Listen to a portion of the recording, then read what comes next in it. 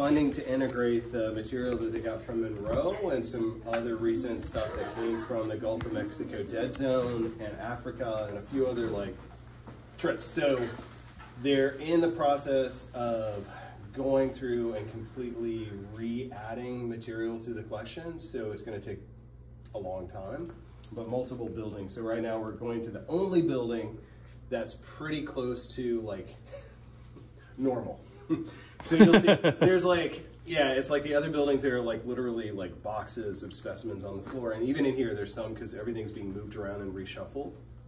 And then this collection is in taxonomic order. So looking at the taxonomy, and that's changing all the time, especially with genetics. So in the past, it was largely based on shape and the way that we identified species from the kind of 19th century model. But all that's changed because of molecular stuff. So we're trying to figure out ways to integrate the two areas of science together. Okay, well let's just go swimming and see. Jump in. Funny, dude. That was funny. That was funny.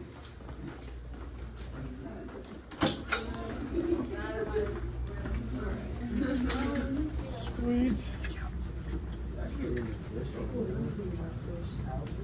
Oh, black bullhead. Catch those anymore.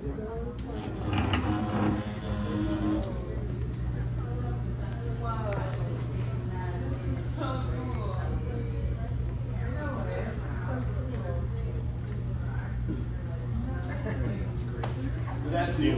That's new. Yeah. That's for today. This is cool. This is cool. Oh my gosh. It's the coolest thing ever. Yeah, paddleheads are really great. I mean, these are really interesting, super Wow. Oh, sorry. Sorry. You're good. What is this? That's his nose? Bro, what is Yeah, that? it's a paddlefish. They use that for buoyancy. They swim in rivers and they open their mouth like a basking shark, and they filter feed. Oh, so the paddle's actually for Navigating moving water to help them.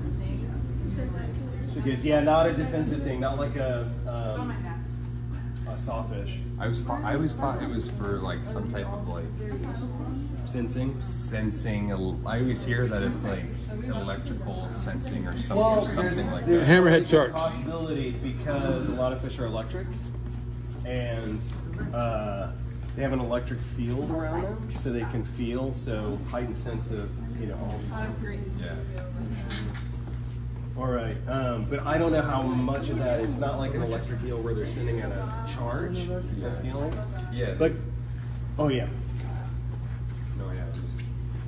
Hey guys, so this is the majority of the collection, but it's the newer, like younger species. Unfortunately, the more primitive stuff like sharks and lamprey and eels, cartilaginous fish are in another building, but that building is like not accessible right now. There are jars everywhere because we're doing black mold, fixing it for black mold, which is good.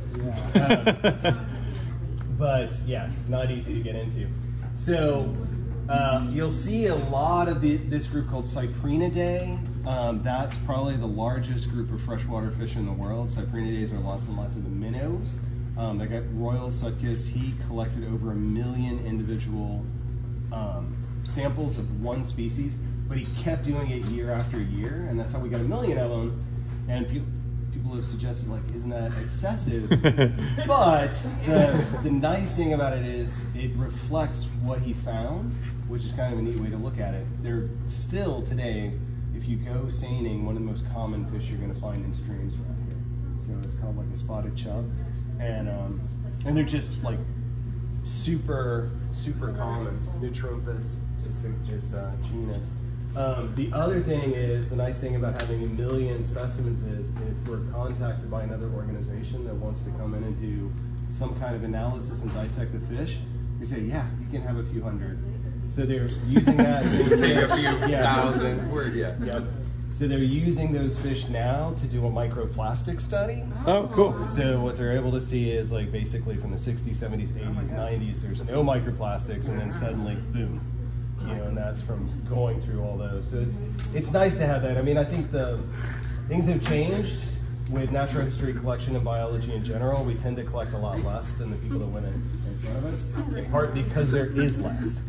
And it's also increasingly expensive to maintain their collections like this, because one, they're flammable. So you don't really want this, like, you know, under your present, you know, your dean's building in case it catches on fire and explodes. The Smithsonian actually moved theirs outside of Washington, D.C. for security reasons. These are perfect because they're designed if there's a fire and explosion. I mean, this is designed for an explosion. So these are pieces of wood that are embedded in the walls, and essentially what would happen is if an ammunition would have gone off, this front wall would have just flown off, but the structure itself would have been intact. And it is relatively climate controlled. It's about 60 degrees, 60 something year round on its own. So if we want to kind of just look around at some of them, if we go that way, you can go down the aisles and take pictures and see different things. There's lots of different diversity. So once you get out of Cyprina Day, things start to look really good. There you go, dude.